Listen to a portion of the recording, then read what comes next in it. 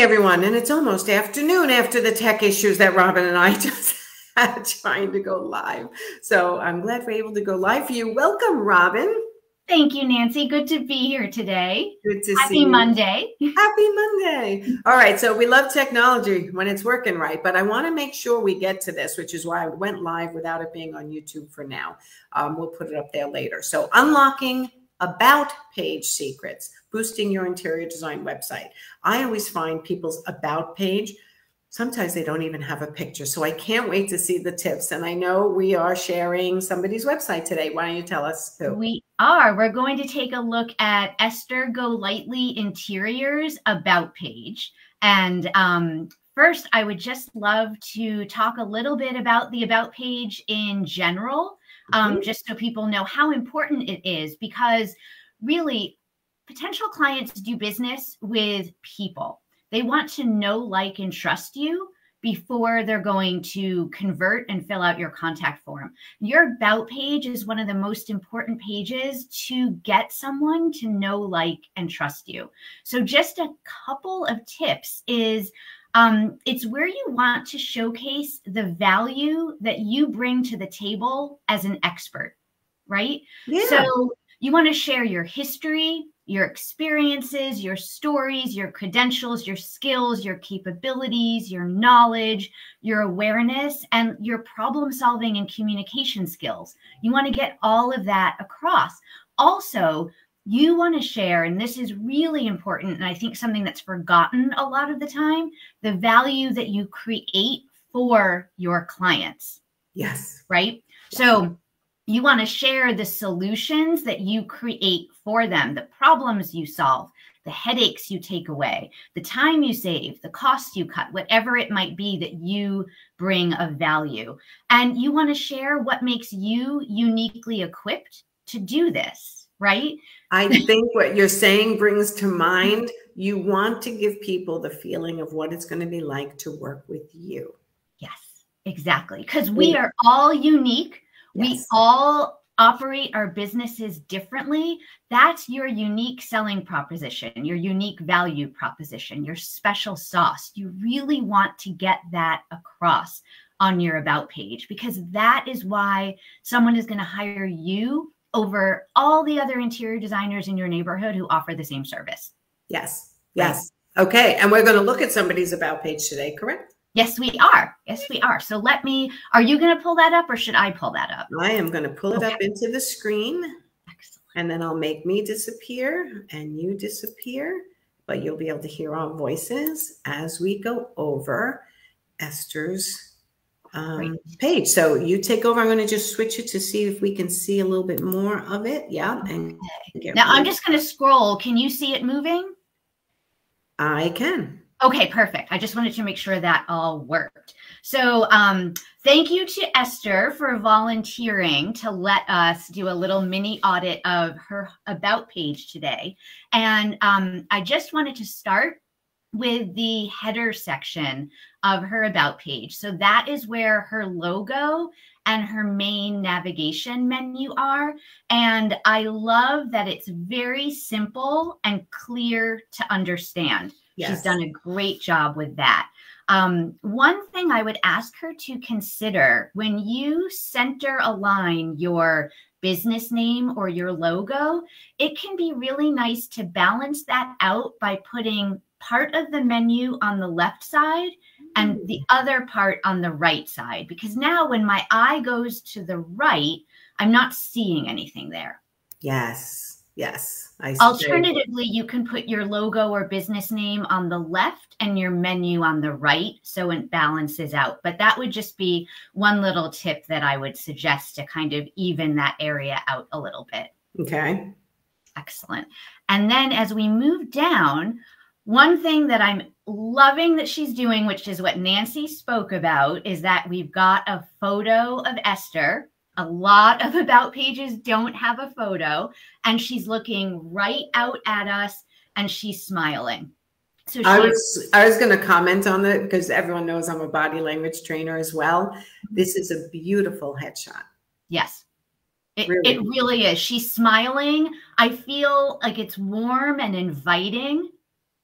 Yes, it is. I would, if Esther, you go and redo your headshots eventually, try to do a little bit of a full body shot where your hands are showing as well, because hands are a trust indicator. So for anyone who's watching, when you do pictures for your website, you know, the lifestyle shots that have become so popular in the last year or two, actually more, 2 or 3, that's sort of what everyone should start going towards on their website. So I would just add that, although this is an incredibly inviting and warm picture. It is. It is. And I agree with what you said about those lifestyle photos. I really think that it would enhance this page to add some of those in as well. Yes. But it's a great headshot. And I love that there is a photo of her. So that's fantastic. And the photo of you, it really helps with that know, like, and trust factor, especially because interior design, for the most part, is an in-person service. So you want to look on your website the way you're going to look when you show up at your client's home for the first time for that initial consultation. Yes. Yep. So there isn't a disconnect or anything like that. Right. The other thing about this section, she's made wonderful use of font hierarchy here.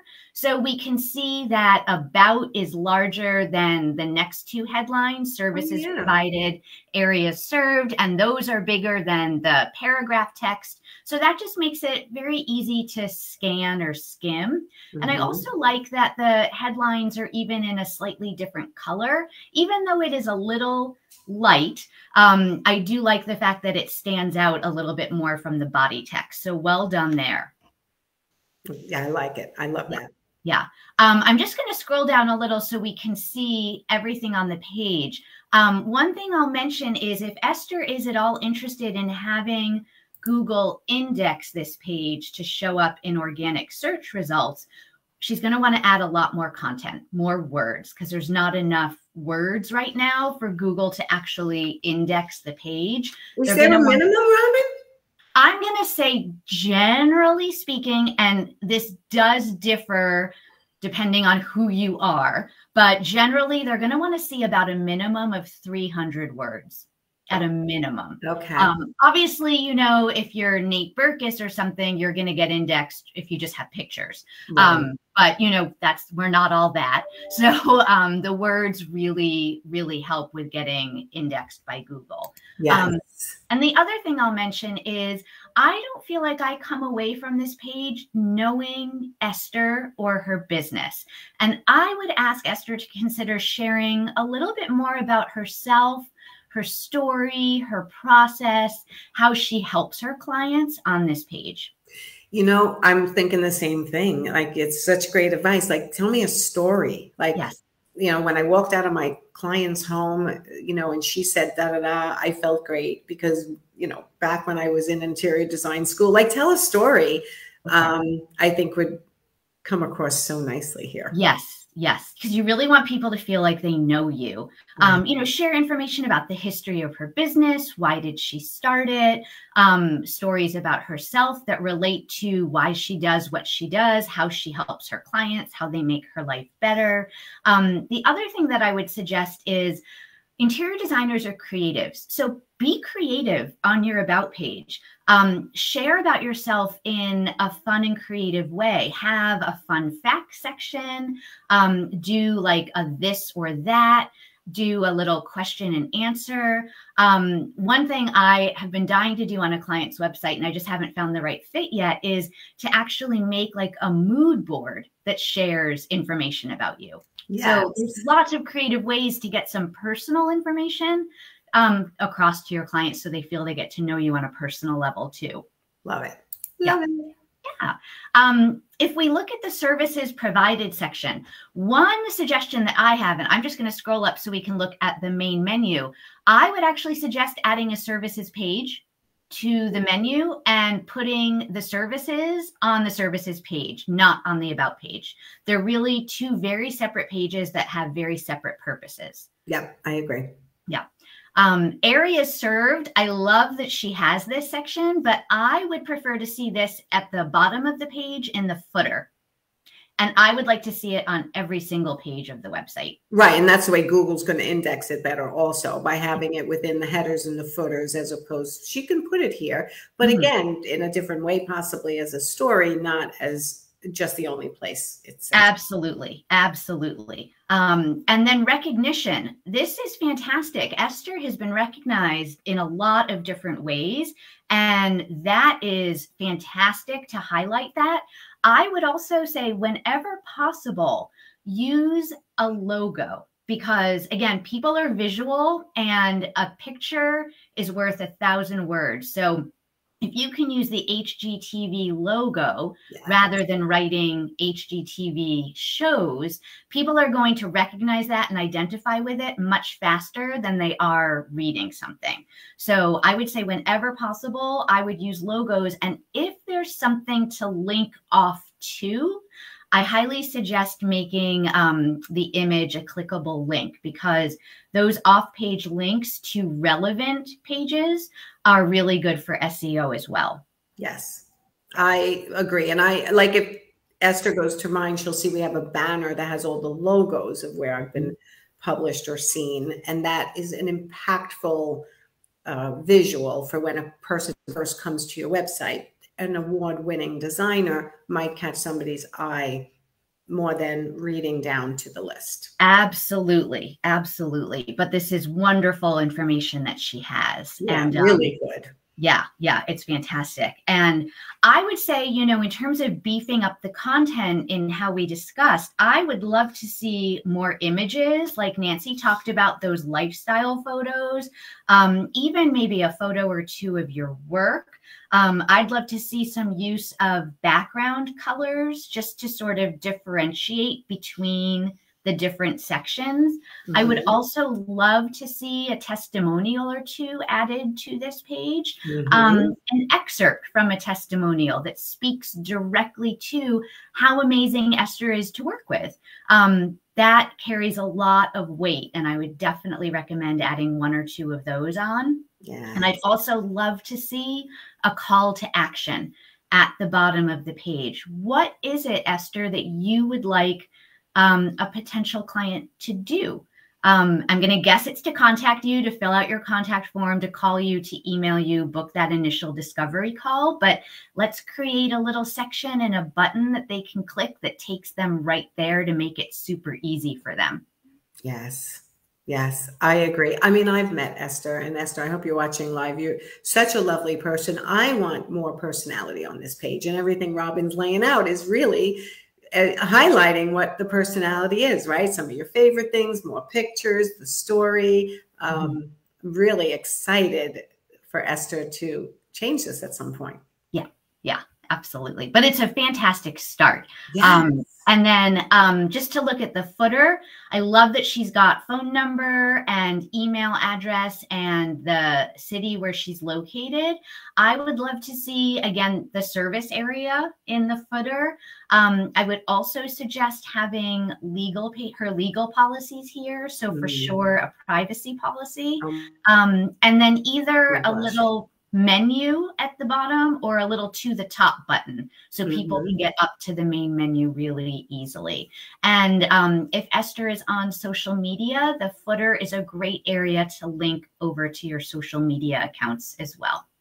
Amazing. All right, let me bring you. Is that the end of the review of her page? That's the end of the review of her page. Let me bring you back up and bring me back up and make sure we hide that. Let's go back to this. All right, we are back. So amazing. I actually think there's so much good information on her about page. It's just really fine tuning it and presenting it in, I don't know, a more current, modern way, I guess you would say. In a very personal way. So we really feel like we come away knowing more about Esther. And then the other thing that I'll just mention in general about an about page, and I think this can even be said for your entire website, is you don't really want your website to be a business focused website, but more of like a client-centric website. So you want everything to be all about your ideal client, your ideal customer, your target audience, not all about you. It's about you framed in the way of how you and your business help them solve their problem. And something that is an exercise that I've been working on myself on my website is taking all of those sentences that say I or we, and trying to rewrite them in a way that says you instead. And I have a little example here, if it's okay if I read it off. Absolutely. This is one of my favorite subjects. Yeah, it's a really interesting one. But wordsmithing, right? But here's an example. So we carefully curate our designs to make sure they meet our high standards, right? Yeah. Versus your home deserves a carefully curated design that meets your high standards. Do you see the difference there? It's automatically taking the attention off of you, and you're making it all about your target audience. So they feel that you're speaking directly to them. You get them. So your about page tends to be a lot of I and we. So it's a really good place to start trying to shift that focus a little bit. And not every sentence, but just take a look. It's really an interesting exercise. It is. And it's funny. I think that, why do I do a lot of the same topics over and over again? Because people need to hear them over and over again. And even hearing you now, I'm like, have we lost sight of that? Let me go check my website. Because what happens is, as you run your business, you're busy and you rush and you go, okay, let me just let them know what I went to this school and this is my credentials, right? It's like an old fashioned resume, but in the modern day and age, that making them visualize what your business, the result of your service, is going to do for them is the trick to all your marketing, starting with your website. Yes. It's not true. An easy thing to do, but doable. It's doable. You're selling the transformation. You're selling the results. You're not selling the list of what's included in the service. They don't care. They just want to know they're going to get that end result that they're looking for. So true. All right. Thank you so much, Robin. Tell everyone how to find you if they need help with their website. Sure. So my website is rdwdesignstudio.com, and you can reach out to me and find out all about me there. I'm also very active on Instagram, and that's RDW Design Studio, and I post lots of tips and I follow back all interior designers. Perfect. All right, everyone, go follow Robin. And if you have any questions about your website or how to get it to the next level, which is really important in this market right now. Very important not to be sitting on a website that's not working for you. So contact Robin if you have a need. So thank you so much, Robin, and I will see you next time. Thanks, Nancy. Bye, everyone.